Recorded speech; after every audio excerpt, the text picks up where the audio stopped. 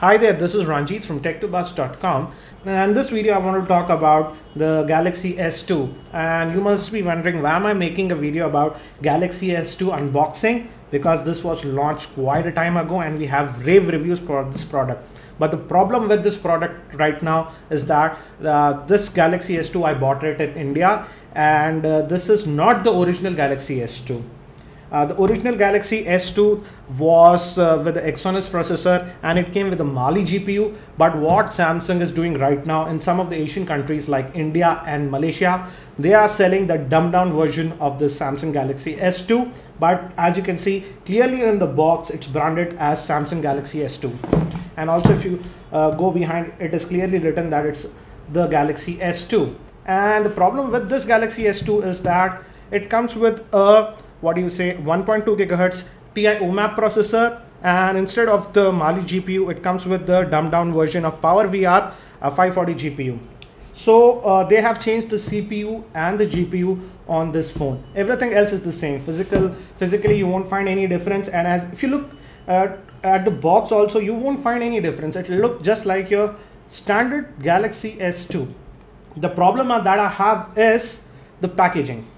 They should have clearly mentioned something like that, Samsung Galaxy S2 G or something here. They do mention it here. If you see, you need to be really relevant with the technology that this is not the original version. The original version was just i9100, not the G. So this is the new Galaxy S2, and sadly in India, if you're buying a new Galaxy S2, you'll only find these models. You won't find the original model. And let's do the unboxing of the same, and I'll be doing some simple benchmarking with this so that you can see the difference between this phone and the original Galaxy S2. And I'm really angry at Samsung because I know the companies need to modify the product, etc., but you should clearly mention on the product branding that it's the different product, not the original version. And everything is not bad with this product. Generally this product is going to get a little bit better battery life compared to the original Galaxy S2. This is the Galaxy S2.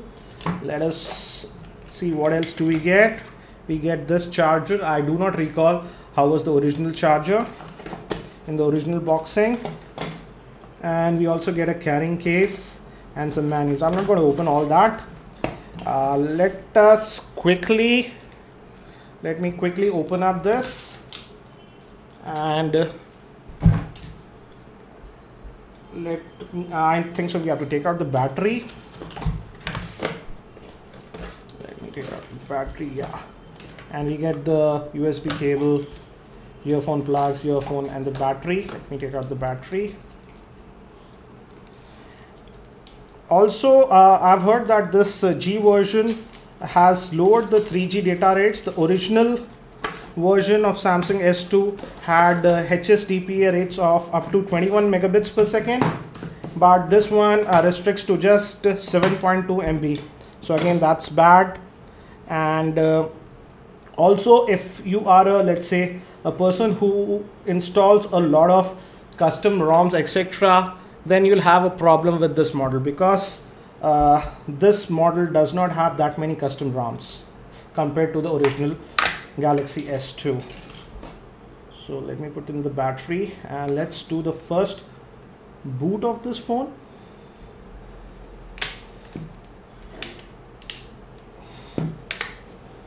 And by physically looking at the phone, you won't find any difference compared to the original Galaxy S2. Let me just zoom in a little bit. And let us try to switch on this phone now. And as you can see, it clearly says that it is the G model. You can identify this by the boot screen. But again, my problem is that how many people are that much technical to know that difference?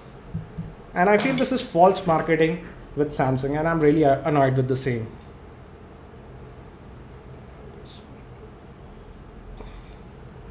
I'm going to skip all these things,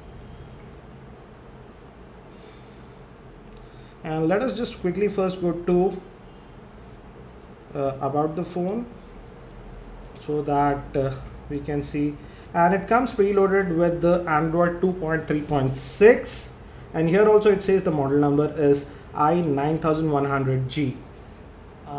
So I'll just load some benchmarking softwares and we'll do some benchmarks on the same. And now I have downloaded 3 benchmarking softwares and we're going to run the same so that we have an idea. Sorry, I don't have the original Galaxy S2, but I'll just run this. First we'll run this Quadrant Benchmark, and I'll post the scores here so that you can check the performance of this G version of the S2 with the original one. I'm just going to forward the video and just show you the results. Again, most of the games would play fine with even with this S2, but some of the high-end games might have problem with this, a little bit of choppiness. And as you can see, we're getting FPS of about 56 to 61 on this.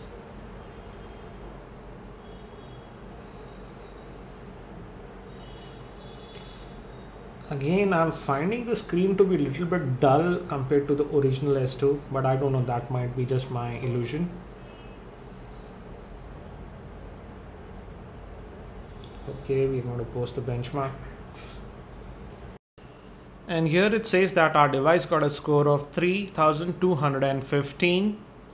And I'll just tell you all the scores also. The CPU score it got was 4085, memory 3343, IO 5849, 2D is 321, and 3D is 2479. Now what I'm going to do is I'm going to run the Ninamark 2 test, and this will test the GPU functionality on this S2, the G variant.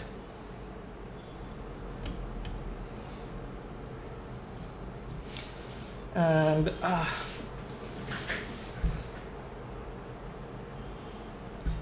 we are getting about 29 to 32 frames here. Again, I find the screen to be a little bit dull to my liking. And as you can see, we are getting a FPS of just 34.5. I'm going to publish this. And as you can see, the original Galaxy S2 that had the Mali GPU was getting 45.8, and with this G variant we are getting just about 34.5. So clearly the GPU is not as powerful as found in the original Samsung Galaxy S2. And let me run the last benchmark, and that's this one, Antutu benchmark. And we're going to go to this test, and we're going to test it with the default settings. Again, I'm just going to forward it a little bit to make the video not too long. Now it's testing the CPU. It's taking quite a while.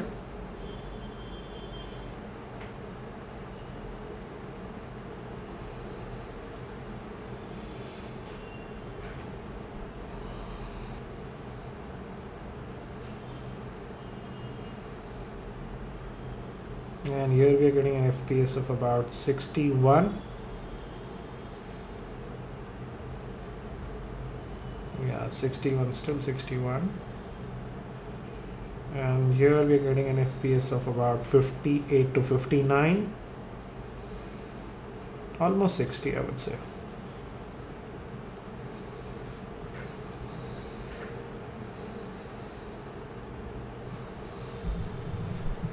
Now it's 60.65.